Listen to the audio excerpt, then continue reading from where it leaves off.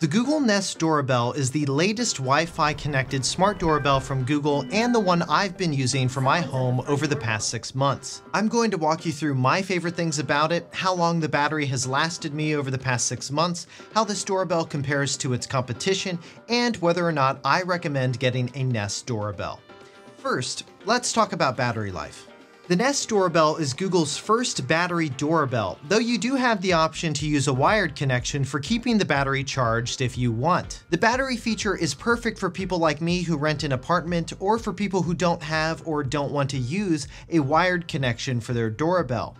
Now, depending on how busy your doorbell area is and how often your doorbell is triggered, that will affect how long the battery will last. According to Google, the battery life can last from 1 to 6 months. Now, that's a wide range, and to give you an idea of a scenario where the battery would only last 1 month, your doorbell would need to be triggered 25 to 30 times a day, which is a lot. In my case, the battery lasted about 5.5 months before it started to go offline, so for me, the battery life has been great. Though I do wish that Google had given me a bit more warning before the doorbell just shut off, because the battery was only at 19%, and at that point, it shouldn't have just shut off. You can also check the projected battery life of your doorbell in the Google Home app, which is a feature I've relied on a good bit. Now, if you plan on installing your doorbell in front of an area people walk by a lot, like a sidewalk, the Nest Doorbell has an activity zone feature that allows you to highlight specific parts of the camera's view,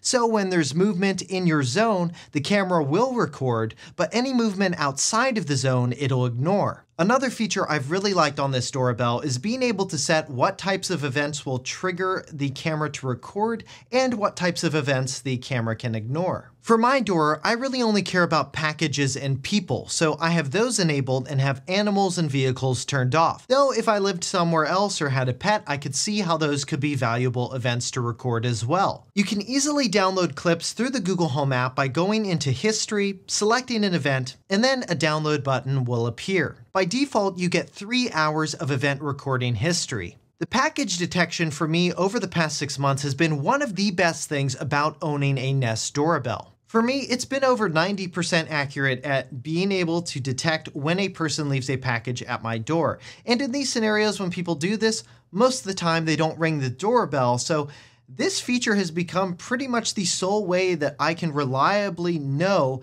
exactly when a package has been left at my door.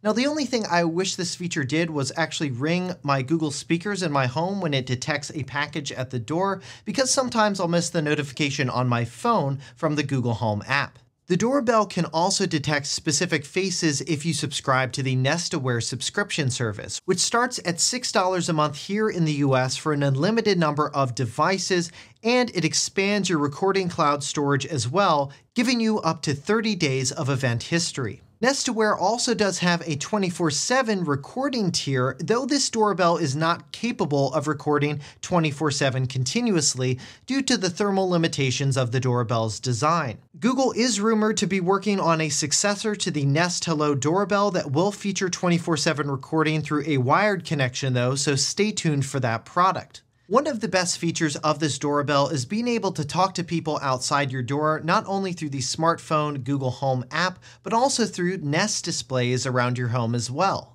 The integration is so useful if you keep a Nest display at your desk like I do, or in other places around your home. And the two-way audio in my experience has worked really well through the Nest Hub. One thing that really sets the Nest Doorbell apart from its competitors in my book is its design and aesthetic. It's like Google, I don't know, hired designers to make the thing actually look good and sleek, unlike the hordes of ugly, bulkish black boxes trying to pass for a modern doorbell that you can find littered across sites like Amazon. Not only does its pill shape, matte finish, and contrasting colors between the camera area and the rest of the body make it look sleek and modern, but it comes in 4 different colors: snow, which is what I have, linen, ivy, and ash. It's like Google is the only company that realized that smart doorbells need to actually look good and come in multiple colors to match different home exterior designs. The doorbell is made of 45% recycled plastic, and they even put this adorable touch around the camera, spelling out the word hello in multiple languages. No doubt a nod to the original Nest Hello doorbell. It's also IP54 weather resistant, so it'll hold up in a rainstorm and is rated to operate from -20 degrees Celsius or -4 degrees Fahrenheit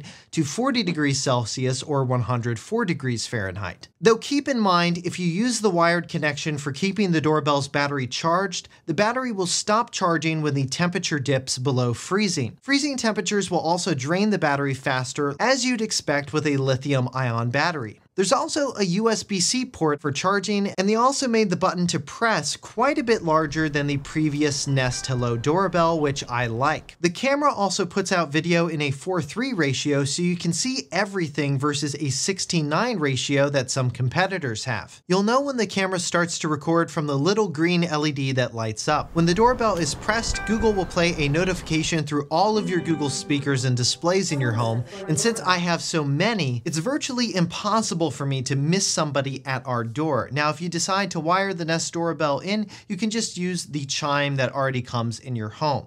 The audio quality is actually pretty good as well when you're talking to people outside your door, either through your smartphone or through a Nest display. Over the past 6 months, that experience has worked flawlessly for me. One really adorable thing I love about smart doorbells is getting to choose different types of chimes that people hear when you ring the door. Google lets you choose from several different chimes and holiday ones that are available during specific times throughout the year. And the Christmas holiday one this past year was really cool. It would actually randomize which chime you would get. So you'd press it once and you get something like Deck the Halls, press it again, and then you'd get Jingle Bells.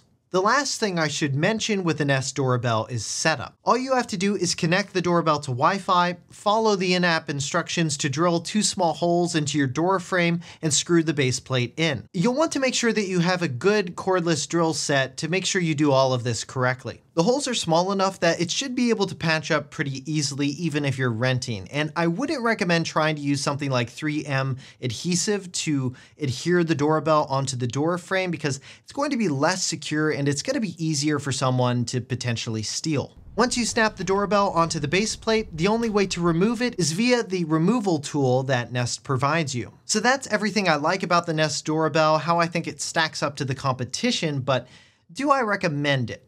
Yes, I do recommend the Nest doorbell to anybody looking for a video doorbell that doesn't need 24/7 recording capabilities. It's been one of my favorite Google products of late, has worked solidly for the past 6 months, and I love the design language of this product. Plus you get multiple color options, which sets it apart even more from the competition. The Nest doorbell battery retails for $180 US here in the US, but it's often on sale for $150. It's a bit more pricey than competitors you can find on Amazon, but it is priced competitively with its biggest competition, the Ring Doorbell 3, which I think the Nest doorbell battery beats with its aesthetics alone. If you're interested in purchasing a Nest doorbell battery, check out the links on the side of this video or in the video description below. And if you're interested in more smart home products, check out the recent reviews we did on the August Wi-Fi door lock, which pairs nicely with the Nest doorbell, and our How to Start a Smart Home in 2022 video.